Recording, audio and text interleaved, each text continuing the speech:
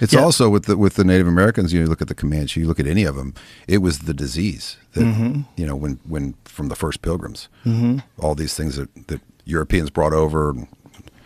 I mean, it just decimated. I think cholera killed 60% of the Comanche. Yeah, they said that 90% of the people killed in North America were killed by diseases. 90% of the Native Americans. Yeah, yeah, and that story hasn't been told properly. You know, and that's what I really appreciated about 1883. It's like you talked about. I mean, this was like the end of the Native American Empire. Essentially, this was when there was still a little bit of buffalo left. There was still, you know, they were moving Indians to reservations. Then the Indians that were out, they were resisting it. You know, and it's just, and then these people are trying to make their way in this fucking wagon train across the country.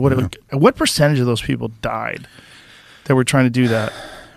I mean, I don't know that there's anywhere along the Oregon Trail you can drive along, or you know, there's markers just everywhere, and especially the further up you get into Wyoming, and the further you start getting through like the Lander Cutoff and South Pass, then they're just, and that's the ones that you know that got a marker.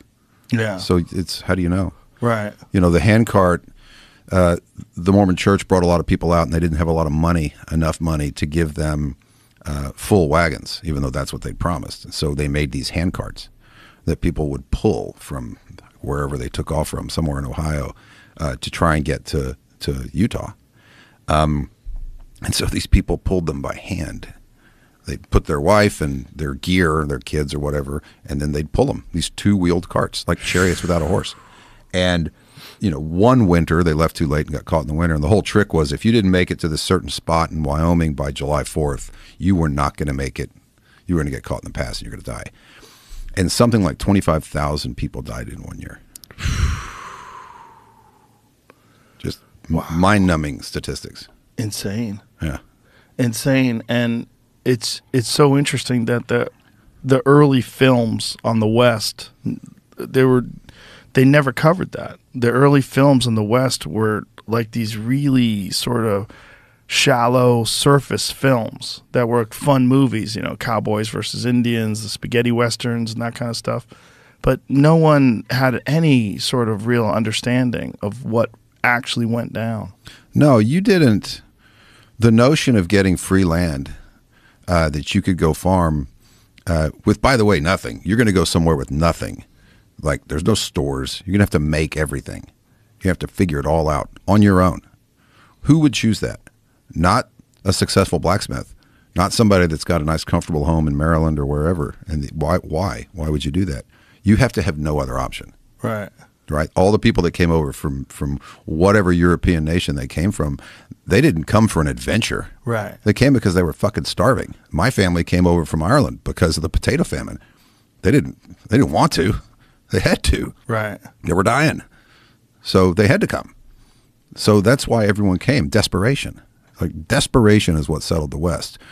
Fueled by a manifest destiny, which was a cruel, very cruel, you know, insidious idea that a bunch of politicians had that says, hey, we can either send the army out there and just go to war. And we've been doing that, and we've been getting the shit handed to us because the Lakota were, until the repeating rifle came around, the Lakota and the Comanche, the Arapaho, even the South, I mean, we did not have their skill level on a horse.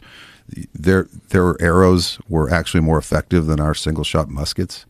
Like, they were a superior army and stayed that way. It wasn't until we started sacking villages when the Braves were gone, when their soldiers were gone, when that dirty shit started, then it started turning the tide. And then when we killed the food source, that was the end of it.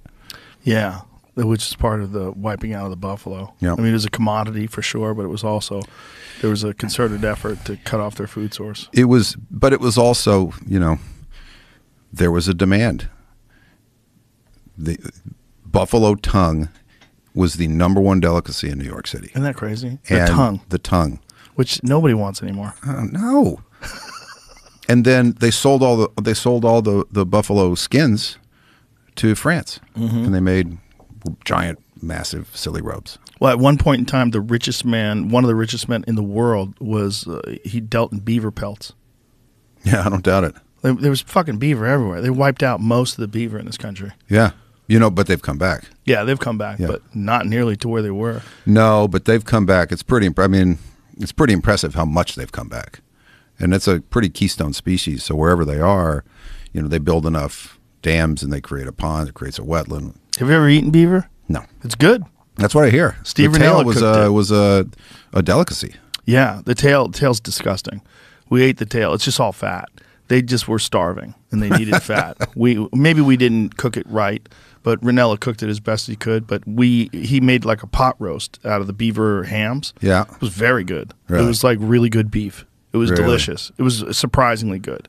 Like not like, oh, I could eat this, but like I want more. Like this is fucking great. It was really good. really. Yeah.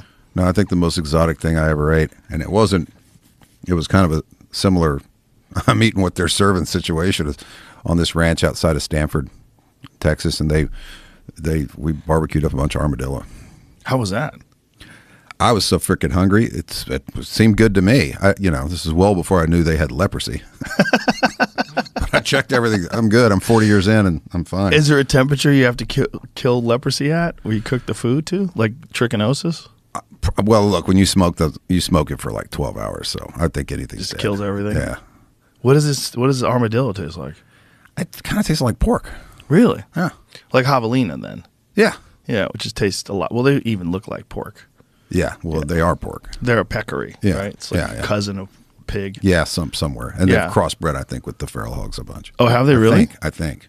I shot one last year and I turned it into chorizo. It's edible. Yeah. It's not great. Yeah. But it's the edible. feral hog, you don't want to eat those feral hogs. I've eaten a lot of feral hogs. Yeah. I That- shot hey, one at Tejon, turned it into sausage. Did you? It's good. Yeah. Those things are a problem. I mean, they're a real problem out here. Oh my gosh, and the destruction that they reap on the ecosystem. I mean, that's the reason the bobwhite quail population has just plummeted. Mm-hmm. Rattlesnakes have stopped rattling. Because of the hogs? Mm-hmm. Wow. Yeah. Yeah, one of the first things that happened when I moved out here is Ted Nugent invited me to shoot hogs from a helicopter. It's like, I guess I'm in Texas. Welcome. Come shoot hogs out of a helicopter. They're just gunning them down.